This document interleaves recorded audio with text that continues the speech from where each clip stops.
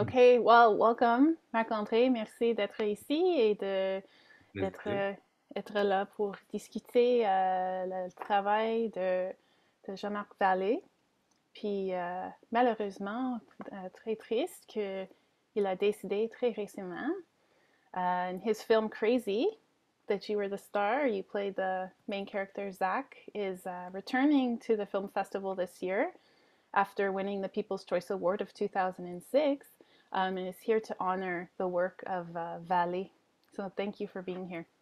Well, thank you. Thank you for the invite. So I'm wondering if you can just give us a bit of an idea of, what was it like to work with him? Um, I don't know. I mean, I never really had a relationship with Jean-Marc that was like director actor. We've met when I was 8 or 9. I think it was 8. He was casting his second short film called Les Fleurs Magiques, and I went to his place to audition. I remember that he was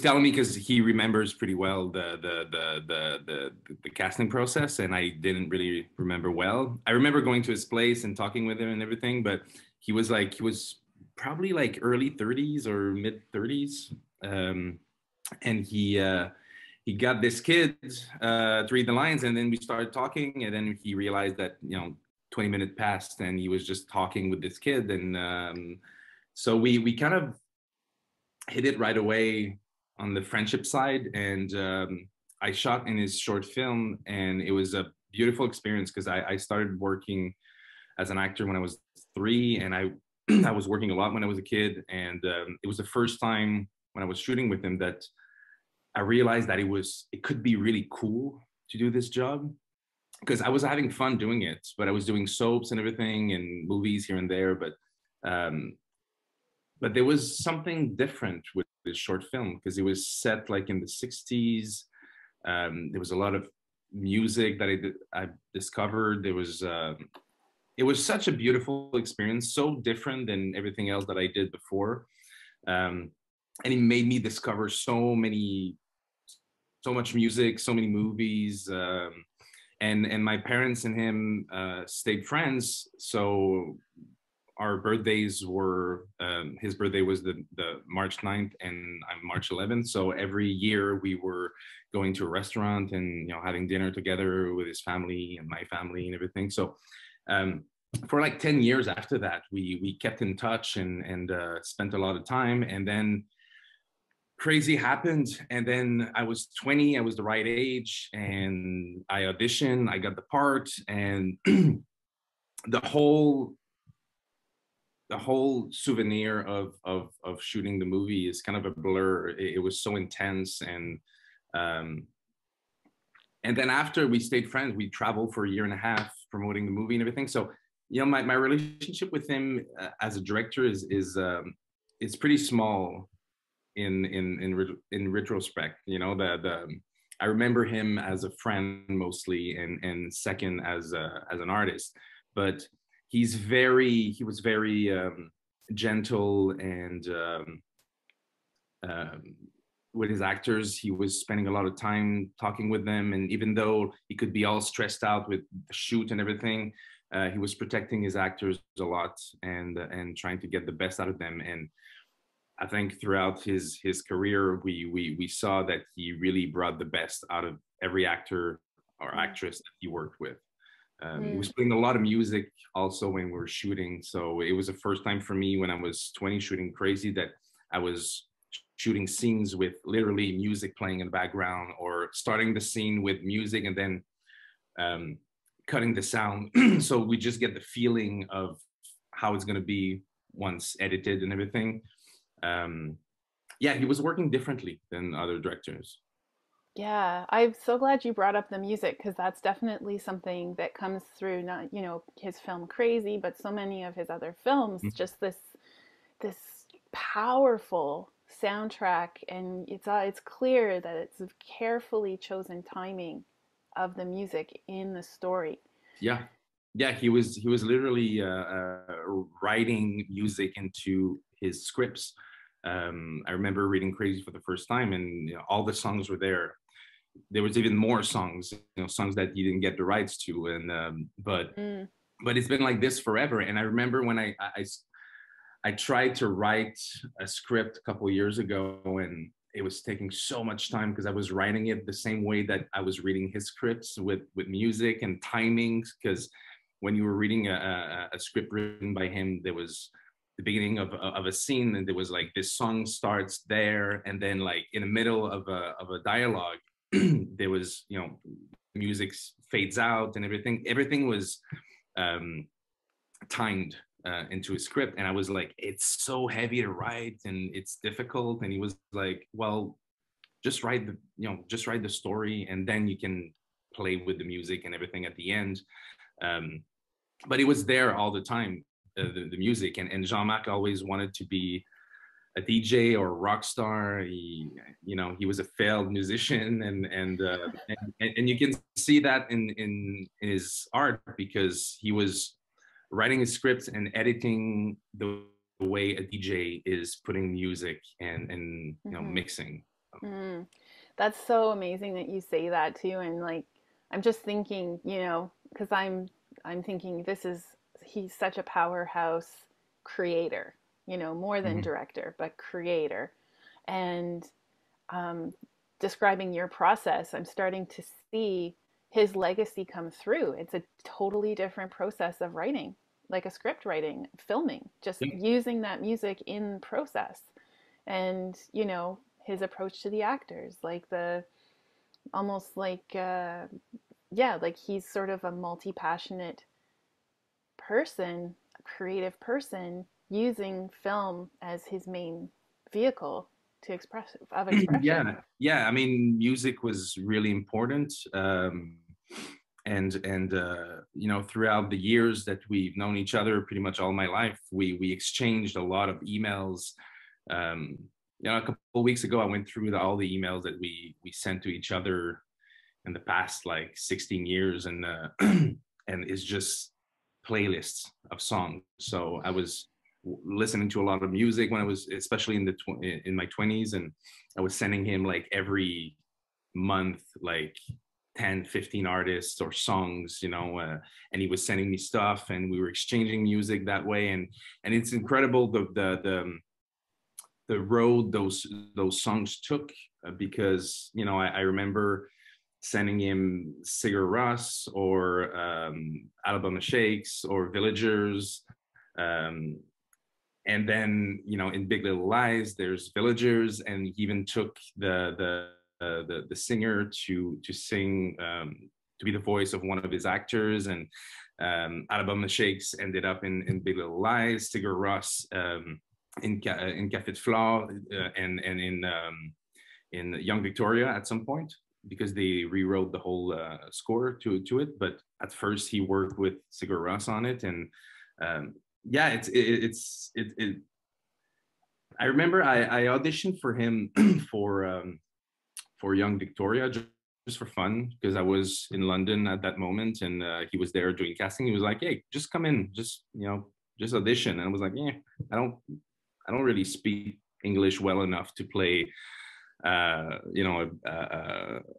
British." So, but I went nonetheless, and at the end of the audition, he just it was with Emily Blunt, and he just put a Sigur Rós song, and he was like, just look at each other and just be in love. And it was like a 2-minute or 3-minute scene, improvised, of just us listening to music, being inspired by it, and in characters, and it was I've never seen that before or after.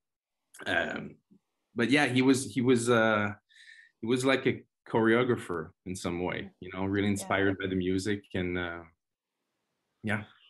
And it seems like he could see people really deeply. And yeah, but I think he realized that music kind of touches something inside of everyone, and in a way that words cannot really do the same thing. You listen to a song. He has the same relationship with he had the same relationship with music that we had when we were teenagers, and you know, being in the room in front of your mirror singing, and you know, just being into the music, and the music speaks for us. And that's why I think we always exchange music, because I have the same relationship with music. I still listen to music now the way I was listening it to when I was a teenager. So yeah. And that makes me think of the scene in Crazy when Zach is like Ziggy Stardust, you know, and he's just totally floating away on the music, and it's like reality snapped him back. But yeah, I actually had a question for you about Crazy, because I rewatched it again after many, many years, and it hit me so hard, like again, you know, and it's like 17 years later. This story is just so strong. The relationships are so powerful, the struggles that they experience, you know, and like I'm wondering if you could just speak to that. Like this film is holding up, it is strong. And I'm wondering if you can just speak to that work in particular, you know? yeah, I think the movie's still relevant.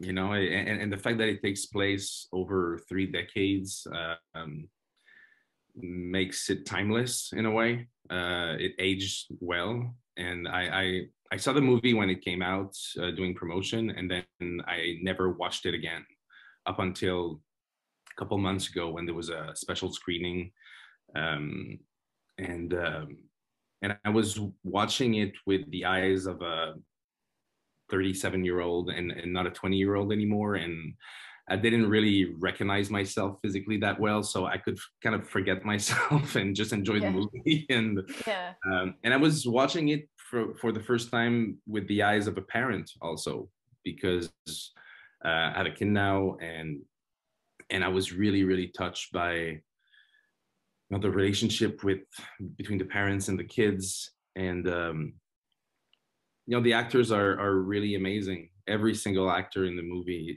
is doing an incredible job. And I, you know, it's funny because for many years people always talk about me in the movie, and I had in a way the easiest job, because the whole script is built around my character to make it look amazing and being special. And but I was just there, and when I watched the movie again, I realized how, you know, Pierre Lebriand playing the older brother, and Michel Côté and Daniel Prou, like all these actors are doing such an amazing job with really difficult parts, a lot of layers to play, and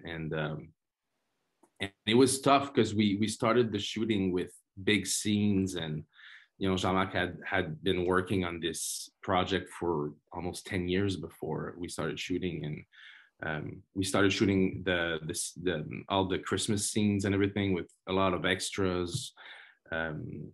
Props were, you know, just running around with lighting cigarettes and putting smoke everywhere, and the food, and the first 2 weeks were really, really difficult for Jean-Marc and for the whole crew. And I remember after 2 weeks, the producer, Pierre-Yves, had this amazing idea of just leaking the rushes to the rest of the crew. So he made everything that we shot so far available for the whole crew to watch. So there was like DVDs running around, and then everyone saw what Jean-Marc was trying to do, and they all realized that we were doing something really, really special. And it was tough for the crew. It were big days, and Jean-Marc was really demanding because he knew exactly what he wanted. And there was that moment was like a turning point, because everyone realized what we were doing, and everyone just jumped in and gave everything that they had, to a point where the last day that we had the main house, the family house, where we were shooting all the, you know, from 60s, 70s, 80s, whatever, we had to give it back. So we were doing extra time. We're shooting till like 1 a.m. or something. And that night, Daniel Prou plays the mother, got a call, and her mother was in the hospital dying. Like they literally called her saying she doesn't have much time left. So someone from production took a minivan and brought her to the hospital and waited for her so she can say goodbye to her mother. And we shot stuff around her, and then she came back and finished the night because we had to. But everyone, I mean, I think of Danielle that night often whenever there's a problem on set and people are like fed up or whatever, and I'm like, well, Danielle went to say goodbye to her mom and came back and did her job, and she did it because she's amazing and professional and everything, but she did it also because she knew that we were doing something special and it was important to finish it up, you know. Yeah, absolutely. And I mean, I read about Vallée's, like, we'll say dedication to detail rather than perfectionist, because after you describe that, the vision he had, and it was just the precise vision to bring this to reality, you know, and to create it, and that he was able to. And I think he it was a great thing that he started working in the States because he had so much more budget, so more time to be able to do exactly what he wanted. You know, when they were shooting Sharp Objects or Big Little Lies, he had, I don't know exactly, but like something like 15 days per episode, you know. Here, you know, like they were having a lot of time to do exactly what he wanted, take time to shoot, take time to explain what he wants, to have the right angle and, you know, the right lighting and the right performance. And you know, when you shoot a series here in Canada, I don't know in the rest of Canada, but in Quebec, we have like maybe 3 days, just, you know, 4 days per episode sometimes. So it's tough. So I was happy to see, and you know, I had dinner with him before the pandemic started, and he was very zen and very. I saw my friend, the same friend that I had when I was a kid, you know, that was happy doing his job and felt very lucky to be able to do it that way. He wasn't like trying to create like a name for himself or anything. He was, you know, he wasn't fighting against anything. He was just happy to be writing scripts and shooting in the best possible environment, and I was really happy for him. It was a great time. It's really sad because, you know, he was working on a really special project, very important for him, and he never got the chance to finish it. Wow. Yeah, and it's you know, a real sign of someone who's mastered their craft when they get to that Zen place, you know. And it's like, I've got nothing to prove, and I have space to do this. And it's, you know, just thank you so much for being here and for sharing all these, you know, close details and of your friendship, especially with Marc-André Vallée. And, you know, I'm so sorry that you lost your friend, and certainly the creative world definitely will be missing him and his beautiful contributions. I appreciate it, and thank you for putting the spotlight on his work, because I think he paved the way to a whole generation of directors and show them that you could dream big and do big things. That's what he did with C.R.A.Z.Y. You know, every single production company in Quebec said no, they didn't want to produce it because it was impossible to produce. And it took C.R.A.Z.Y, who was starting as a film producer. He was producing other stuff before, but it was his first film, and he was as crazy as Jean-Marc and decided to hop in, and it showed to a lot of people that you could dream big and not censor yourself as an artist. Amazing. Well, thank you so much. I think we'll wrap it up here. Cool. Thanks. Awesome. Thanks.